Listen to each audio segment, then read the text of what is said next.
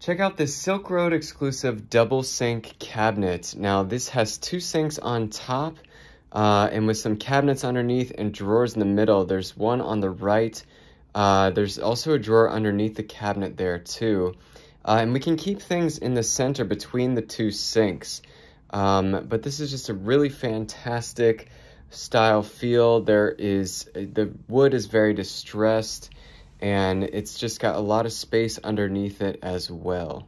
But let's look at the cabinets that we have underneath the sink, where there's several things under the sink. There's a lot of space in this cabinet as well. We can fit a little trash can in there, and even have some toilet paper in there too.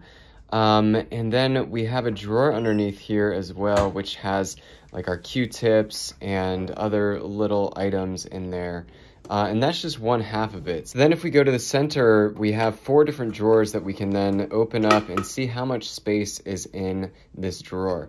There's, you know, Q-tips, there's other items like creams and, you know, little trays with our bathroom stuff in it. But it's just a fantastic cabinet. Let's go to the right side. We can then see there's also a trash can on this side as well. And we just have other like storage items that we can put underneath the sink. And it just really opens up to your bathroom, just having so many things that you can have within your bathroom, but easily accessible, that we could have in our double sink cabinet. Now, you can see on top, it's a marble-esque type top to this finish.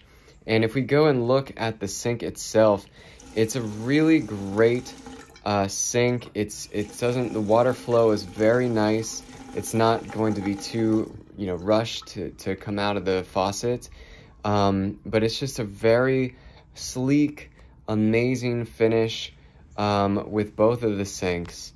And, you know, like this one as well, also has a really nice water flow to it. So it's a really great finish on top. As I said, it's a bit marble.